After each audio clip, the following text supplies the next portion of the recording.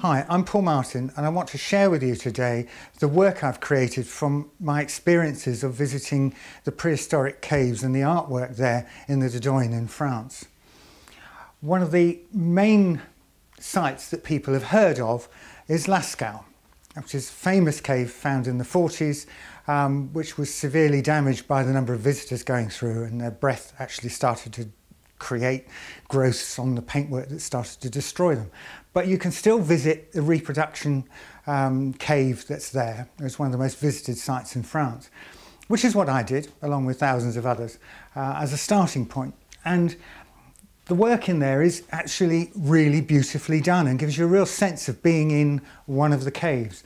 The first work I did in there was of the leaping cow, which is quite a famous image. In photographs, it doesn't look very good. It looks badly drawn, and because it looks twisted.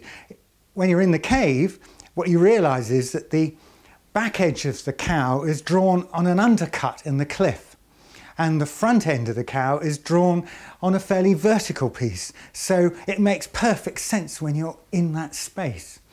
What I've added to it are these lovely little scooting set of horses across the bottom. I really love the little drawings of the horses in Lascaux. They are absolutely gorgeous. And I've put in a moon because the discovery of those sorts of caves happens just so rarely, and it is almost like once in a blue moon you see things like this. But maybe there was a lot of art around like this. There's still quite a bit to discover, I think.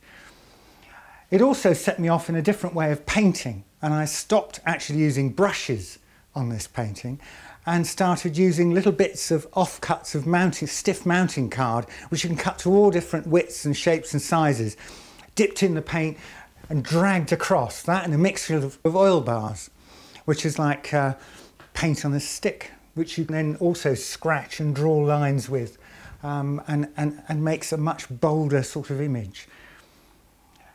As you go through the cave towards the end of your trip, you come to the famous falling horse, and it's an upside down horse. A lot of the animals in Lascaux are upside down, tipped up, painted across the ceiling.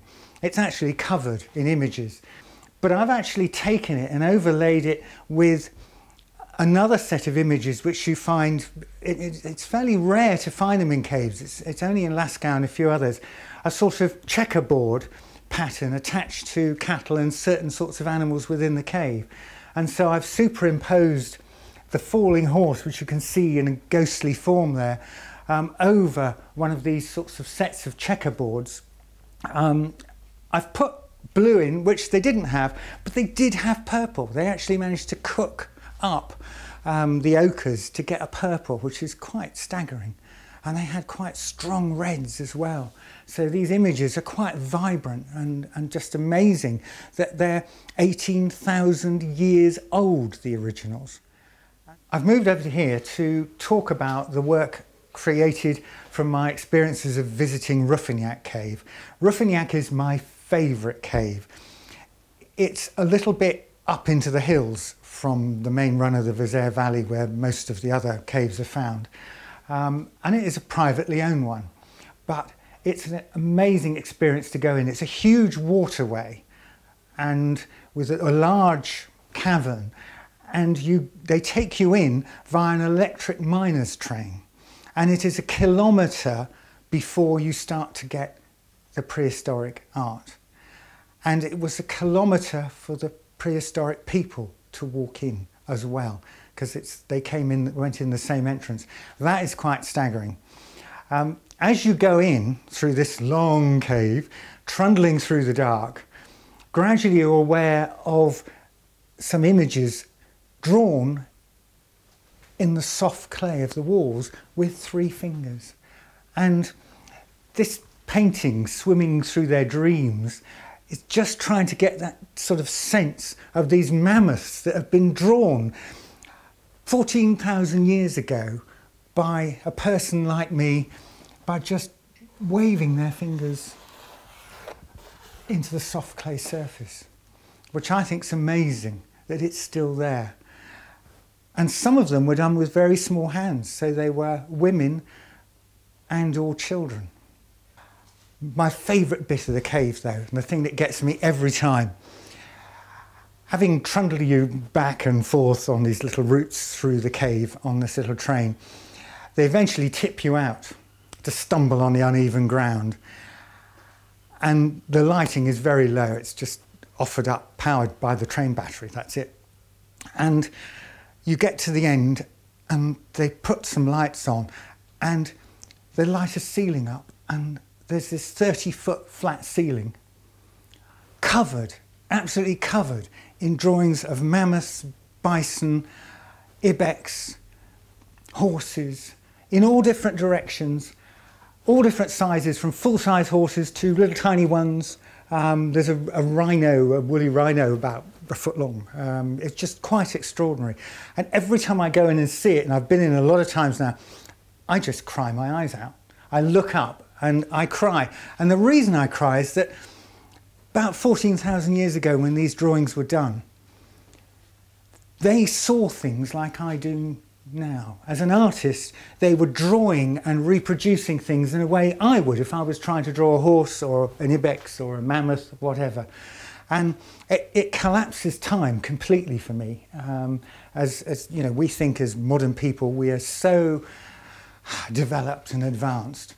And yet in art terms, therefore in perception and thinking terms, we're exactly the same as these people. I am in this modern Western world, draw like these people did. And that for me is just totally amazing. So I've created this kaleidoscope of bits of the creatures to try and give a sense of looking up into this sky of animals above. The last painting I want to talk about today is of Cat Blanc.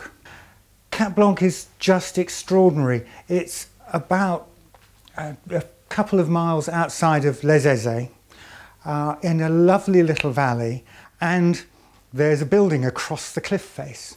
And when they let you in, what you get to see is a 30-foot carved frieze of horses, done something like 15,000 years ago by prehistoric people living in the valley, carved into the rock face with stone tools. Most of these horses are nearly life-sized, carved up to half a metre deep in relief, and carved beautifully in a way that shows that the prehistoric people understood three dimensions. They understood overlapping, they understood making things smaller to appear go further away, and it is just completely extraordinary. What really struck me about this is that you have these horses carved into the rock face, into the limestone there, and it was carved in a rock shelter, in effect, because prehistoric people lived under these overhanging cliffs, which is where the base of which this was carved. And there you have the valley, and past in the valley went the herds of horses. And I just think it's amazing that these little herds of horses, they would have seen these carvings. So you've got the carved herd, and you've got the actual herd of horses. And if that isn't amazing environmental art, I don't know what is. I've painted this on board and using, again, card, and you can see the sort of ridged verticals I've pulled across by using the edge of long pieces of card to create these sort of textures and shapes across the bottom. They also made lots of hand tools.